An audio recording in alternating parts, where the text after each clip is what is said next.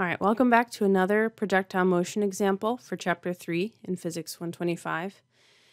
Now, this one is a lot of fun to do in class, and so we're missing out on some of the experimental nature of it. It also echoes a lab that I'm not sure we're going to get a chance to do with our smaller set of on-campus time.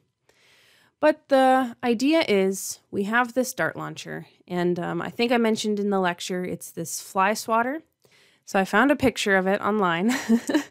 It's just this little tiny spring, and then it shoots this piece of plastic that has like a little bit of mesh, and it's intended to be a fly swatter, but I have never successfully gotten a bug with it. And so the idea is we're going to shoot this little piece of spring-loaded plastic starting 1 meter above the ground. So from the starting point to the ground is 1 meter in height, and we watch as it shoots across the room and lands on the ground. And in class, we normally actually shoot it, and it actually lands on the ground, and then we get a meter stick out and we measure it. But in this case, we're going to have to fake some data that the final location where it landed is 3.4 meters away from where it started, which means that the starting point horizontally was 0 meters, the starting point vertically was 1 meter, and the ending point is 0 meters in height. All right, so what we have is a very different set of starting information compared to what we normally do.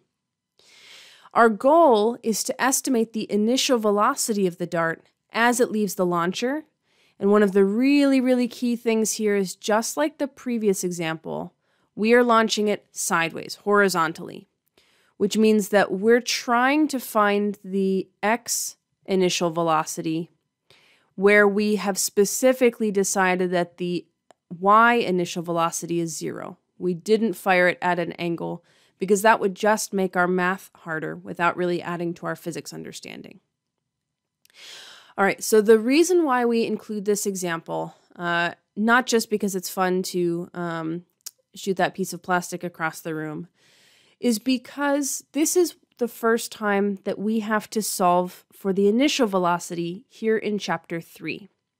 If we think back to examples when it happened in Chapter 2, we remember, possibly, that they were slightly harder to figure out. And that's because when we write down our rephrased question, it doesn't actually work so well for initial velocity or for acceleration. The key thing in Chapter 3 is we can't ask about the acceleration for projectile motion problems. We already know it.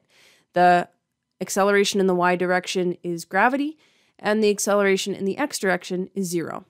So this is really the only tough type of question that we have. So we want to make sure we know how to deal with it. What I can really highlight for us is that if we aren't sure how to rephrase the question, we can just look through our entire toolkit and find what tools actually have v0x in them.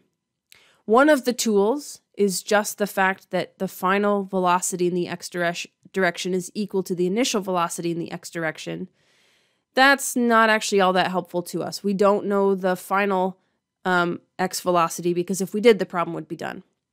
The other tool that does have the initial velocity in the x direction that should be useful to us is the xt equation. So if we write that out, we note that we now actually have already figured out a goal of ours. It's the only equation that has our true unknown variable in it. But now we figure out that there's a second issue here. We need to find t in order to use this equation.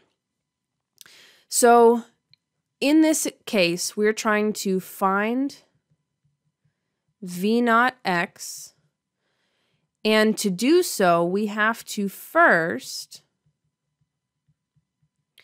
find t, and we're finding t when If we say x equals 3.4 meters, we're stuck using the tool that we know we can't use yet. And so instead, we're going to find t right at this spot when y equals 0 meters. So again, to reiterate the trouble that we had in step 3 of our problem-solving process, we know that this is the only tool that has our end goal in it, and we don't have the time, but we can find the time. So we're going to use the YT equation. So let's write out the YT equation. Y equals Y naught plus V naught YT minus 1/2 GT squared. The final y is 0. The initial y is 1.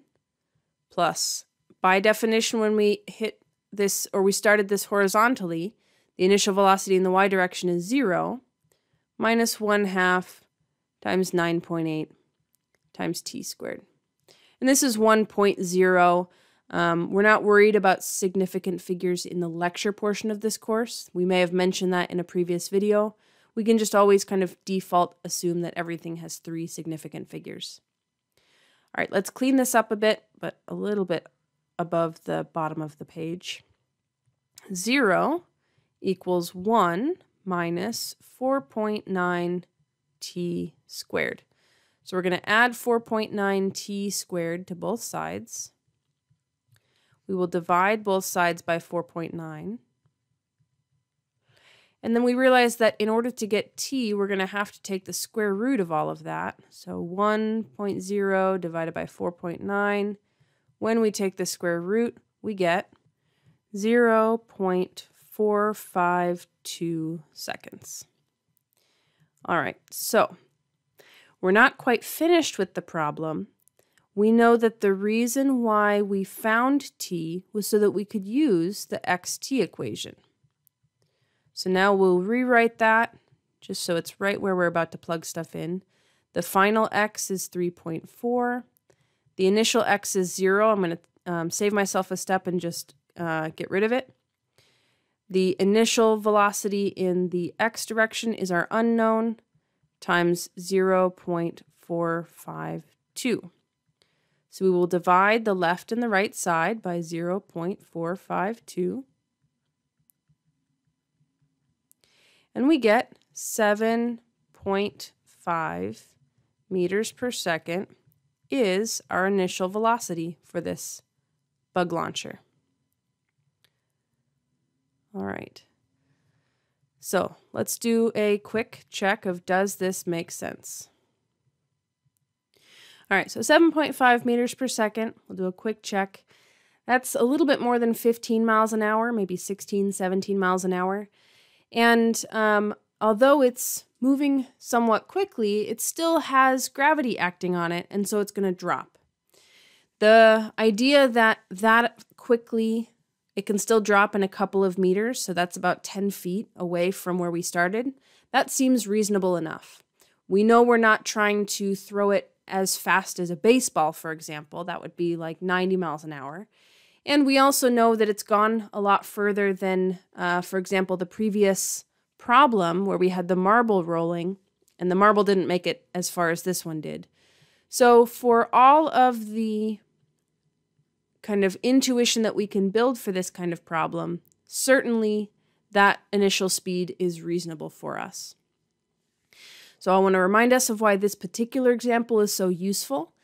It is because we are solving for the initial velocity, which tends to be one of the harder setups that we might see in this chapter. It doesn't show up nearly as often, because usually if we're trying to think about a real situation, we know how fast something is going at the start, and we want to know what's going to happen in the future.